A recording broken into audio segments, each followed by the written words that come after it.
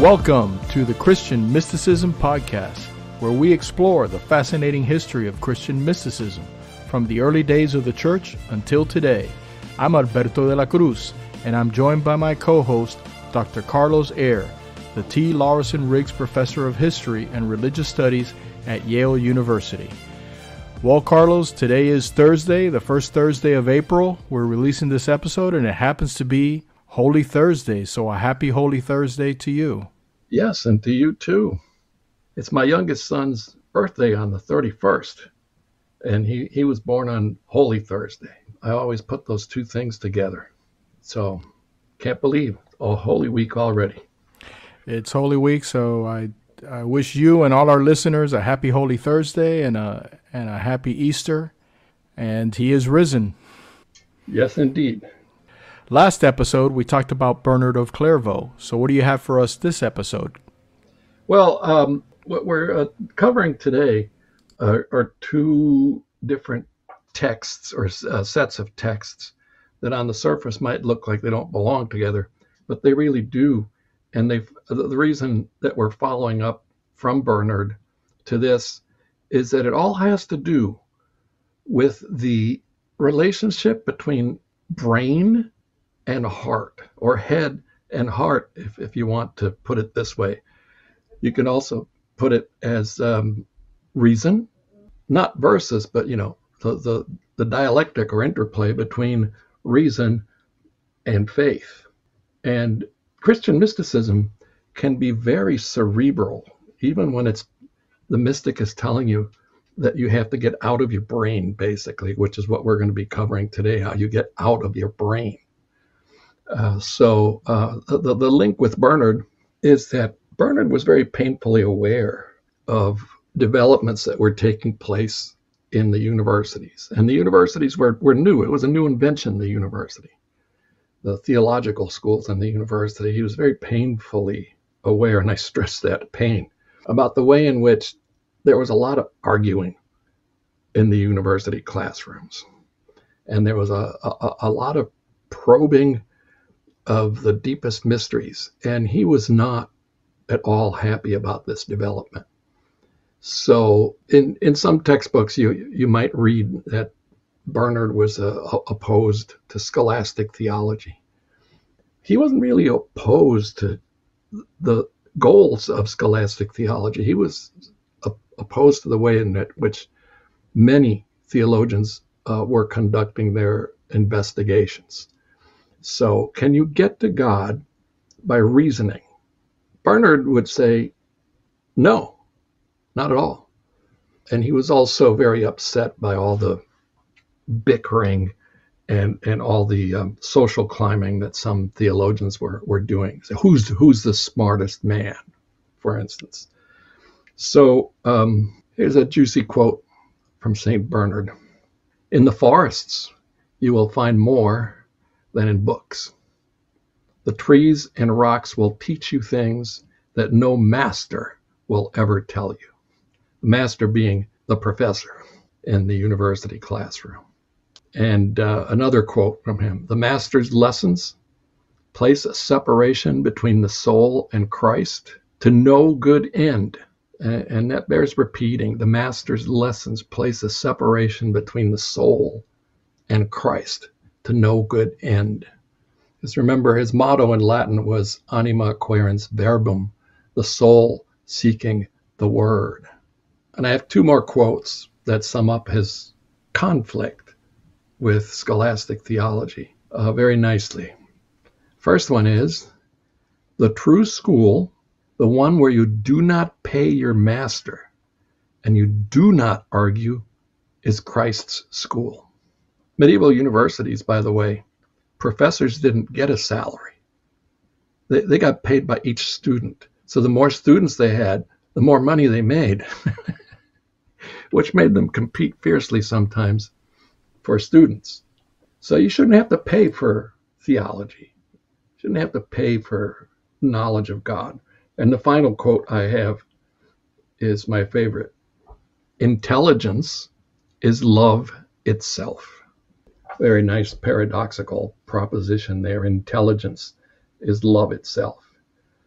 So one of his targets was a theologian named Peter Abelard.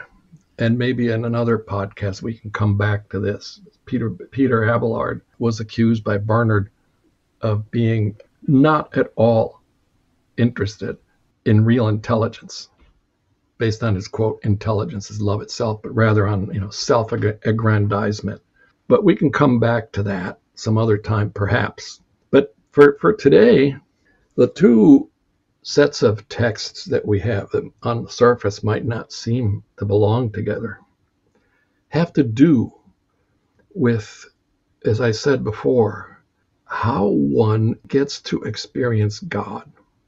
And this is one of the most basic questions of not just Christian mysticism, but all mysticism, which is this about knowledge, getting to know God, or is it about affection, about loving God? And of course, these two things are always in constant tension with each other. They're not opposed to each other, but they're in constant tension with each other. And what it boils down to is, how you pray. And when you're praying, of course, you are speaking, right? You're speaking. Is this speaking thinking? And when you finally do break through to the other dimension, what you are experiencing, is it being experienced in a rational way in your mind or in an emotional way in your heart? And that's what we have to sort out today, two very similar approaches. Would you say that Bernard's main problem or the conflict that existed there between him, the mystic, or mystics, and the scholastic side was looking at God on a human level, on how do I understand God on a human level, as opposed to Saint Bernard, who looked at it from a spiritual level, understanding God on a spiritual level? That's right, because what they started to do in the universities, the scholastic theology, was that they would wrestle with propositions about God, such as, for instance, the following, which I read an entire dissertation on this question. Can God make a woman a virgin again after she has been raped? Seriously, Peter Damian, a medieval scholastic theologian, took up this question. Or, can God make a stone too heavy for him to lift? In other words, topics that really don't serve much of a purpose in terms of getting closer to God. That's right. That's right. And not only that, people's careers are hanging in the balance as to, who has the cleverest arguments. And what he really did not like the most about Peter Abelard was that Abelard wrote a textbook, a theology textbook called Sic et Non, Yes and No, where he collected biblical passages and passages from the church fathers that seemed to disagree with each other, right? And he would have the students, he would read these to the students and then ask them to come up with some sort of solution here. How do you reconcile these seemingly opposite propositions? That bothered Bernard to no end, because it could lead to doubt instead of faith. So it's so different from the life of a mystic. However, before we get going on today's topic, there are scholastic theologians who were also mystics. It's not impossible to reconcile the two things. And one of the greatest theologians of the Middle Ages, Saint Bonaventure, a Franciscan, was a great theologian. And some would say that Thomas Aquinas was a mystic too. He certainly had one experience towards the end of his life that changed his path completely. But we can come back to that. The two very similar sets of texts that we have for today have to do with prayer. And we haven't really touched on this subject much up till now. But mysticism is all about prayer. The way to crossing over to the other dimension is always prayer. You can't get there without prayer. So how does one pray? And how is that prayer connected to one's experience of the divine? Well, let's just start at this point. Monks and nuns have vocal prayer constantly. Same way as lay people have liturgical prayer when they go to Mass. There's liturgical prayer. But in monasteries and convents, monks and nuns have vocal prayer constantly at set times of the day. They get together and they pray. And most of the earlier rules, monastic rules, had monks and nuns going over the Psalms, the biblical Psalms, over and over and over and over again. And they either recite them or chant them. So sometimes it's music, sometimes it's not. But it's constant, several times a day. Everything stops. They gather together in the chapel and they pray. And then they always have Mass every day as well. So there's a lot of sound connected to prayer. And not only that, the day is subdivided into segments, very specific segments of communal prayer. And then depending on, how a rule is being followed, in most of them, the monk or nun would also have time for private prayer. How's that prayer carried out? Well, it could be vocal, but it could also be silent. The way that most people pray now, I think, is inside their heads. And I still remember a student asked me, very seriously, said, if I'm praying inside my head, how can God hear me? Good question, I said. But I don't have the answer. How? That's for a scholastic theologian. How does God hear prayer? So what is the origins of these two schools of prayer? Right. Assign it a name. They are both monastic, but two places that are far apart from each other. One is this text called The Cloud of Unknowing. We don't know who wrote it. 14th century England. The other is a style of prayer known as Hesychasts, and it's Greek. And there was a huge controversy over the way that Hesychast monks were praying, also in the 14th century. So the greatest defense of Hesychast prayer by a monk named Gregory Palamas, who is venerated as a saint in the Orthodox Church, Saint Gregory Palamas, defended Hesychasm successfully against some who were challenging it. But let's back up a few steps and focus on what it is that links these two texts. Palamas's defense of the Hesychasts and the Cloud of Unknowing. And what links them is that both of them have to do with, as I said before, getting out of your brain in prayer, of basically derailing linear logical thought in some way through language. I know this sounds a bit odd, but it's actually fairly simple once we get down to brass tacks and examine what both of these texts, Palamas's text and the Cloud of Unknowing, have to say, because the Cloud of Unknowing is the one mystical text in the Christian tradition that has the most detailed advice on how to pray. But it's only one kind of, there are many different kinds of prayer that mystics engage in, but this is a very specific kind. So what is it? It's silent prayer.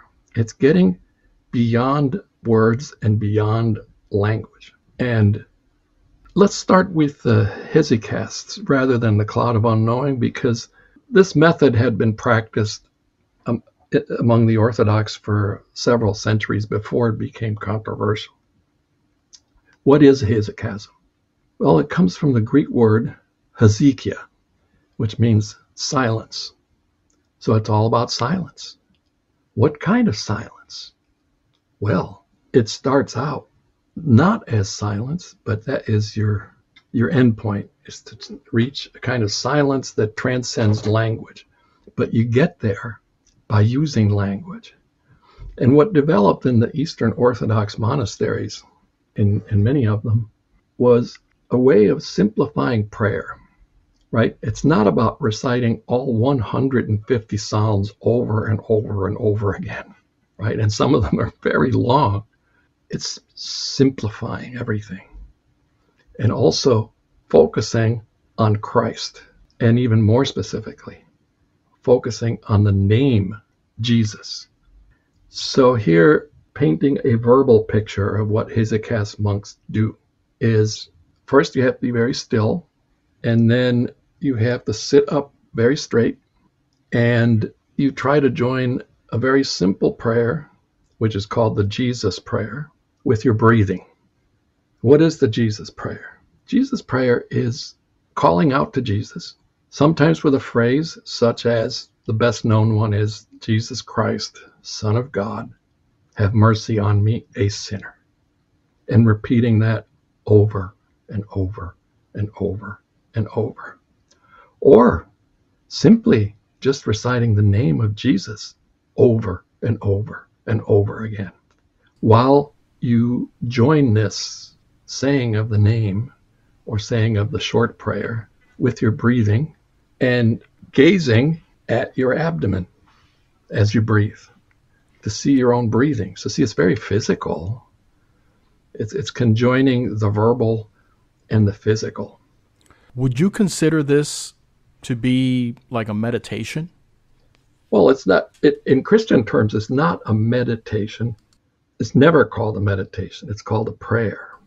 But compared to what meditation is in other religions and the way it's carried out, it sounds an awful lot like some kinds of Buddhist meditation. Right. That's why I mentioned that, because as you describe it, it almost sounds like sitting with your legs crossed, with your hands on your knees and chanting right. Yeah, in the lotus position. Yeah. Yes. Well, but I know it's a prayer, so I think I and our listeners would be interested to know what makes it different. Well, what makes it different, and that's the key issue, is you are reaching out to Jesus with the Jesus prayer. You're not getting a word, a mantra from some guru. Oh, repeat this over and over again. Om, om, om. No, you're praying to Jesus. You're reaching out to Jesus. You're invoking Jesus. And you are trying to bring your whole self, including your body, into a rhythmic prayer that could do something to your thinking and your brain and make you cross over to the other dimension. There are similarities between some kinds of Buddhist prayer methods and all this, but there is no smoking gun, so to speak. No evidence that connects Eastern Buddhist monasteries with these Greek monasteries. The way you describe it, for me, I would see it as, with Buddhists and meditation, you're focusing on your inner self and turning all your energy towards your inside, towards yourself. But with this type of prayer, you're focusing your inner self on God and looking out, instead of, in typical Buddhist meditation, would be looking inwards. Or inwards and out of yourself. I'm glad you brought this up, because what's the difference really between this focusing on self in Buddhism, and ultimately, you have to realize that whatever is around you is illusion, and you have to get beyond that. So there is this similarity that these Hesychast monks are always rhythmically praying, but they too are trying to get beyond to another dimension. Big difference is they're pointing straight at God, and not only that, they're pointing straight at God incarnate in the person of Jesus. The Jesus prayer, whatever version of it, is aimed at God rather than self. And that's the key difference between this kind of mysticism, Hesychast mysticism, and some forms of Asian religion. Because God is a person. And not only that, God is a person who became a human being. So the Jesus prayer, repeated over and over, according to Hesychasts, eventually allows you to experience the divine light. But of course, what is this divine light? That's where the controversy came up in the 14th century. There was a theologian in Constantinople named Barlaam, Barlaam. Barlaam had studied theology in the West, so he was very familiar with scholastic theology and distinctions, and especially Aristotelian distinctions. And he accused all the Hesychast monks of heresy because they were claiming to see the divine light. And Barlaam argued human eyes are created. They cannot see the divine light because that is uncreated. So you see how these things kind of link up. We're back to scholastic theology in a different setting.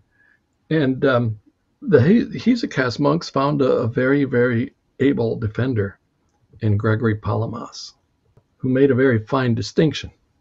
Also, he knew his Aristotle. He knew how to combat the arguments of somebody like Barlaam. And he said that, no, we're not actually seeing the divine light itself. What we're seeing is the energy of the divine light. Happy ending of the story for the Hesychasts is that Palamas's argument won the day over and against Barlaam.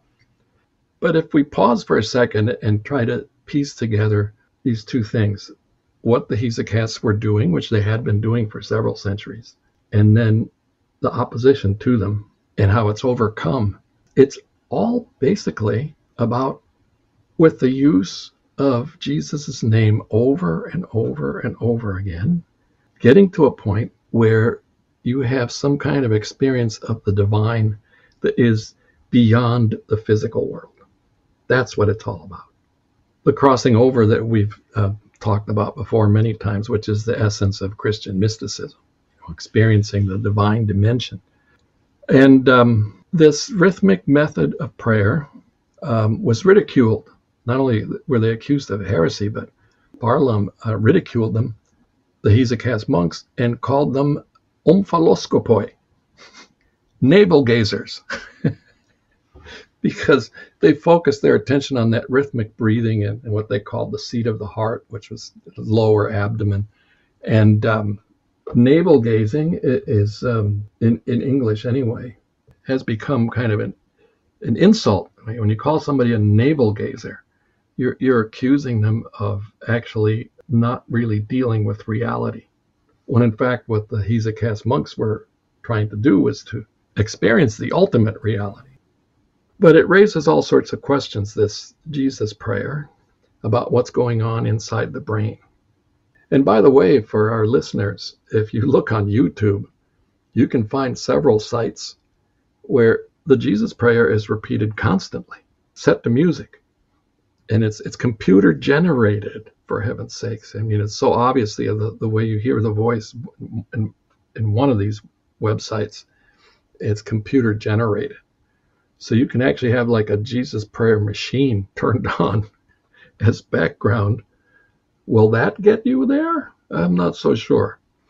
I remember a few years back, I read a book. Actually, the book was recommended by you on the history of the schism between the Eastern Orthodox and the Catholic Church. Right. And honestly, that was the first time I ever heard of the Jesus prayer, was in reading that book, which was written by a Catholic that I converted over to Orthodox. And I started looking into it and reading up about it, and I went on YouTube, and I didn't run into that automated Jesus prayer video, but I did see some Eastern Orthodox priests talk about it. And for me, for my prayer life, I've really have gotten a lot of benefit for me spiritually with the Jesus prayer. I find myself reciting it sometimes just in the back of my mind as I'm doing things, and for me at least, it's been beneficial. Yeah, it can be. I mean, it's tried, as a saying in English goes, tried and true. It's been tried and people have obtained the results.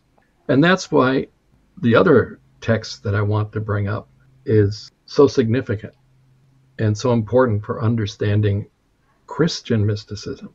I'm not talking about, differences between East and West or Catholic and Orthodox. This is just basic Christian mysticism, and it doesn't matter if you're Orthodox or Catholic. It's about encountering the divine. But this other text, the Cloud of Unknowing, from 14th century England, is an instruction manual. And it's a very detailed instruction manual. And it doesn't recommend the Jesus prayer, but it recommends something very similar.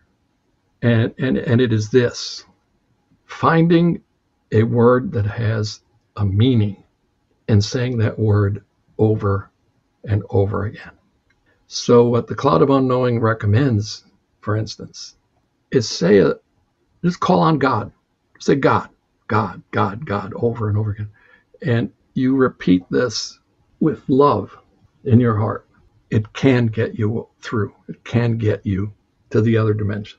Or conversely, it advises, you could say, you can meditate on your own smallness and your sinfulness and say, for instance, the word sin over and over again to remind yourself of the distance that separates you from God. And the key to this kind of single word prayer, the Cloud of Unknowing emphasizes the key is love. Because at the very beginning of the text, it says, human beings have two powers: a knowing power, our reason, and a loving power, our will. And says very clearly that knowing power will not get you to God. You can only get to God with the loving power. So again, I hope the link with what Bernard opposed in scholastic theology can be seen here again. See, this is part of the Christian mystical tradition, not only joining us to Bernard and his conflict with scholastic theology, Palamas in the East with the Hesychasts against Barlaam and his Aristotelian arguments, and the Cloud of Unknowing, which details how it is that focusing on a single word can get you to a point where you experience the divine. But here's a key difference between the Hesychasts and what's going on in the Cloud of Unknowing. The Hesychasts, you see the divine light. Cloud of Unknowing, its very title tells you something weird is behind this method. It tells you you're not going to know. Yes.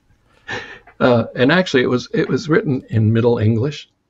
The goal of saying one word over and over and over and over again in Middle English is to become witless. Literally, witless.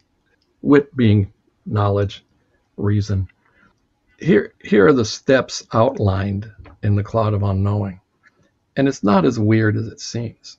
The language employed is that with a sheer willing, full of love, to rise towards the divine, and I'm quoting, you enter the cloud of forgetting. What does that mean? Cloud of forgetting. What do you forget?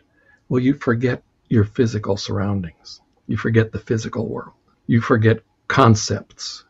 You have reached a level where you are no longer engaged in discursive reasoning, or as the monks do every day, several times a day, reciting psalms. No, you enter the cloud of forgetting, and then you keep going, and then you get to the cloud of unknowing, which means that you have reached that point where you're no longer thinking.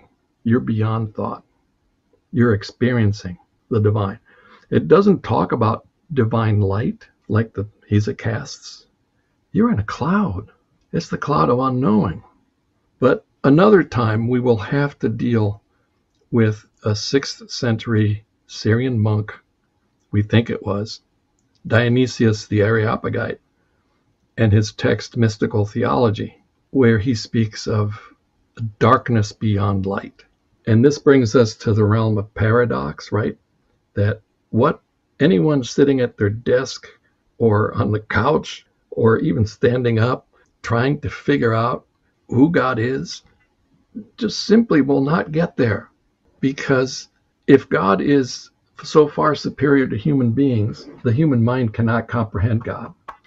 So the reality of God is beyond understanding. And that's what Dionysius calls the darkness beyond light. What the author of the Cloud of Unknowing says is the cloud of unknowing. Do we know who wrote the Cloud of Unknowing? Was it one author or was it several? Opinion is, yes, one author, but we don't know who. And several guesses have been made, but none of them have convinced everyone. It's also been suggested that perhaps it was written by a woman. It was definitely written by someone who was a hermit, right? And this is advice for hermits. And actually, there's a warning at the beginning of the book. This is not for the curious. So if you're the curious sort, especially those scholastic theologians, this book's not for you at all. So this is a how-to book, and it has some funny places, funny as humorous. It pokes fun at people who think that there's some kind of spatial relationship between humans and the divine, as if God is above and we're below. And it pokes fun at the poses that some people assume while praying. And, immediately when I read that for the first time, I thought, oh, gee, maybe the author of the Cloud of Unknowing would be poking fun at the Hesychasts for, insisting on a specific pose and rhythmic breathing and all this.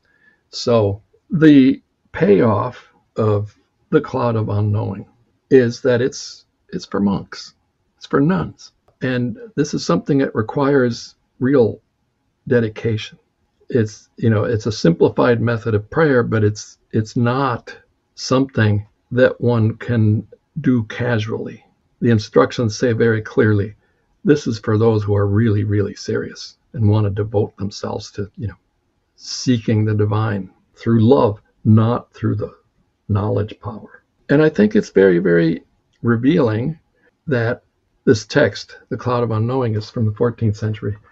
And it was also during the 14th century that the controversy about the Hesychasts exploded in the Orthodox Church, where basically we're talking about two very similar ways of praying, which at bottom what they do is they get you out of your brain. Listening to all of this, Carlos, I'm reminded of a Christian movement that's become popular in the past few years that I've read about and listened to a couple of podcasts regarding it, called the mindfulness movement. But I know that movement is inspired by Buddhist tradition. Obviously, this has nothing to do with what we're talking about. Well, the fact is there are parallels. As I always say in my class to my students, that when we're dealing with monasticism, there are striking similarities between Asian monasticism, and Christian monasticism. I say, there are only so many ways to skin a cat, so to speak. If you want to achieve a certain result, you have to do certain things the same way to obtain that result. And that's the whole basis of empirical science, is, you repeat the experiment. But for instance, in Zen Buddhism, reciting, meditating on a paradoxical statement is the way to reach enlightenment. What kind of paradoxical statement? Any kind of paradoxical statement. The word is koan, K-O-A-N. This kind of paradoxical statement. The best known, perhaps, being imagine the sound of one hand clapping over and over again, and trying to get yourself out of linear reasoning. And in some traditions of Zen Buddhism, the master, the older, experienced master, walks around as the younger monks are meditating, trying to achieve this enlightenment. And one way in which some of these masters help their students achieve enlightenment is they carry around this board or stick, and they whack them on the back of the head as they're meditating on a koan. And sometimes that brings them to enlightenment. So I'm sorry, but that reminds me of the scene from Monty Python Holy Grail where the monks are walking and banging their heads with a tablet. yes, yeah. The thing is, in Zen Buddhism, you get whacked. You don't whack yourself. You get whacked on the back of the head by your master, the Zen master, and that brings you to enlightenment. But we don't have anything like that in Christian mysticism. But instead, we have the Hesychasts and the Cloud of Unknowing. And the Cloud of Unknowing also has some passages that really shed light on the way in which this is one tradition. Christian mysticism, there are various traditions of how best to pray and how to get somewhere else, that somewhere else being the divine realm. And it also has some statements about human existence that transcend Christian mysticism and transcend all kinds of mysticism, while at the very same time being very Christian. Let me give you an example. There's this passage, a series of passages in the Cloud of Unknowing that I'm going to read. Every man has plenty of cause for sorrow, but he alone understands the deep universal reason for sorrow, who experiences that he is. Every other motive pales besides this one. He alone feels authentic sorrow, who realizes not only what he is, but that he is. Anyone who has not felt this should really weep, for he has never experienced real sorrow. This sorrow purifies a man of sin and sin's punishment. Even more, it prepares his heart to receive that joy through which he will finally transcend the knowing and feeling of his being. You know, the 20th century philosophical school known as existentialism posed pretty much the same thing. Our problem as human beings is that we are, and that existence is so limited, that this in fact is the problem you're trying to transcend through mysticism. That last line, even more, the sorrow purifies a man of sin and sin's punishment. Even more, it prepares his heart to receive that joy through which he will finally transcend the knowing and feeling of his being. It's quite a text in this respect that it was meant for specialists, but passages such as this actually speak to everyone, not just those who are engaged full-time in the mystical quest for union with God. I know you mentioned that these texts were not written for the layman. They were written for monks and for nuns, for monastics. And obviously the Hesychasts being from the Eastern Orthodox side of the church, that's something that the mystics in the Orthodox Church would relate to and would study and would read. But in the Cloud of the Unknowing, coming from the Western side of the church, were there any mystics that adopted that followed it? Oh, this is a part of, as I said before, but didn't say it very clearly. You know, this is one tradition. Yes, this is part of a tradition. It has antecedents, you know, it's things that came before it that it's, you know, basing itself on. It's also quite obviously, you know, a tradition of prayer passed on from master to disciple. And it's also obviously connected to a whole tradition of focusing on the paradoxical otherness of the divine. And it's also part of this tradition that, you know, we've talked about before, affective mysticism, you know, affective as in affection. It's all about love.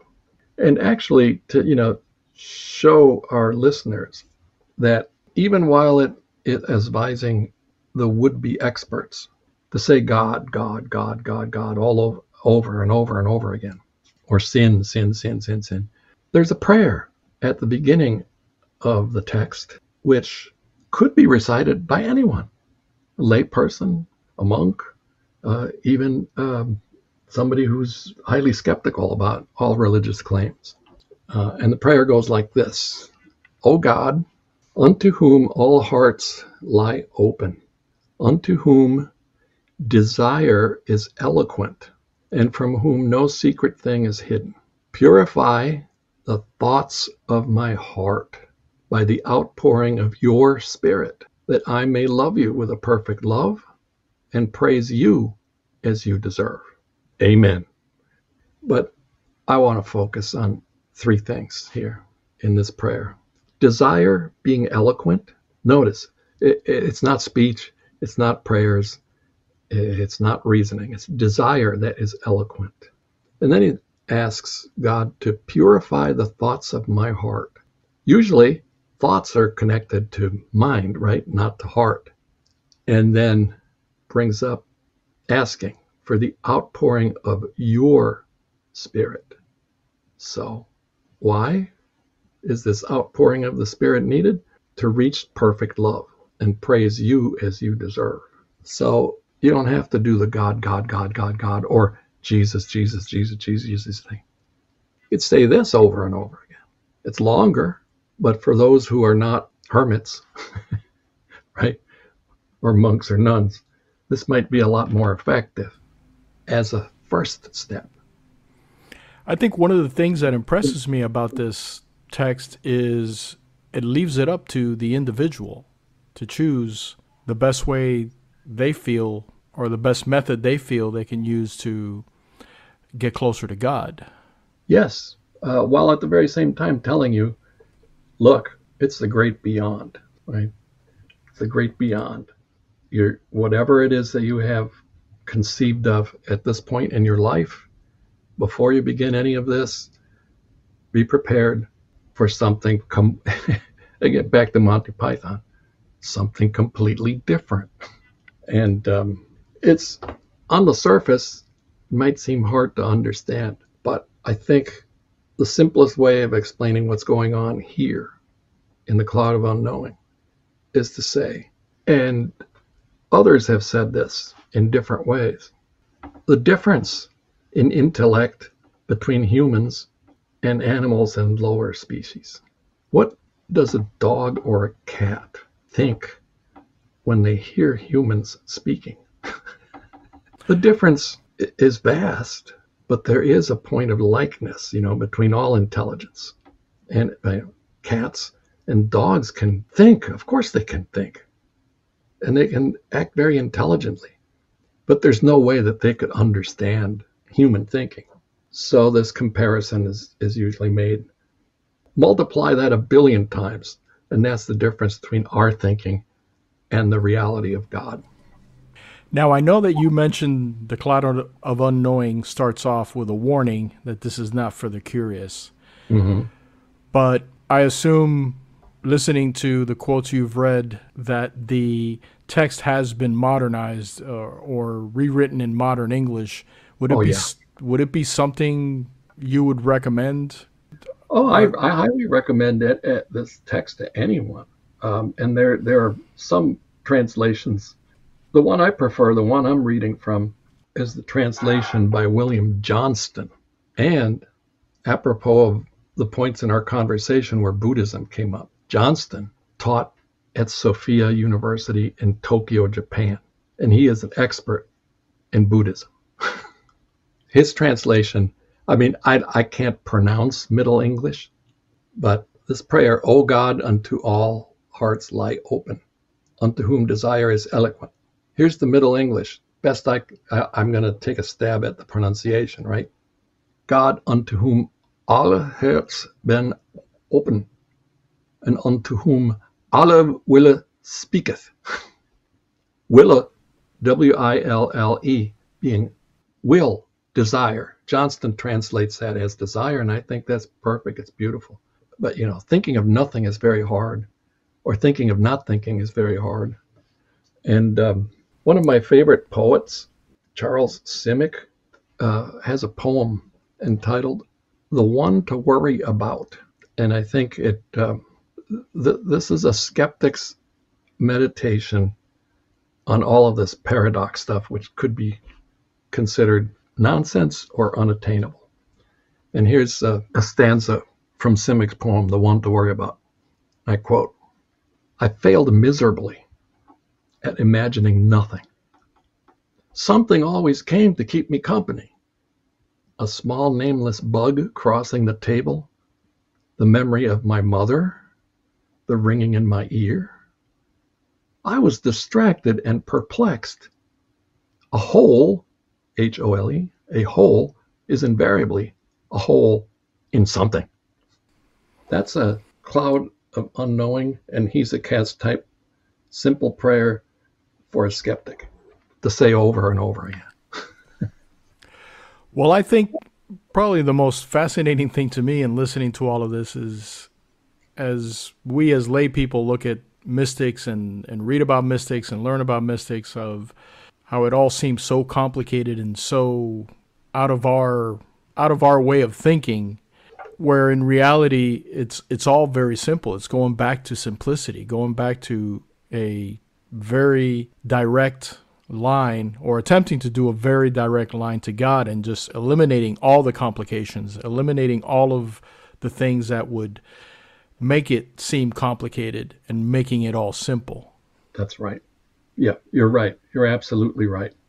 And, in looking forward to other podcasts and this issue of prayer and how one prays, I am reminded of something that Teresa of Avila had to say about the best kind of prayer, which she'll tell you it's one of the higher reaches, higher kind of prayer that not everybody can get to. It's a chat between friends. A chat between friends. I forget what the Spanish original is, but that's a pretty good translation. A chat between friends. You get to a point where you're just chatting to a friend. It's all about keeping it simple. Yes. Yeah, absolutely. And that line from the Cloud of Unknowing, O God, unto whom desire is eloquent, right? Desire, or wille in the Middle English. Desire, everybody has desire, right? And everybody can be really eloquent because everybody really desires constantly.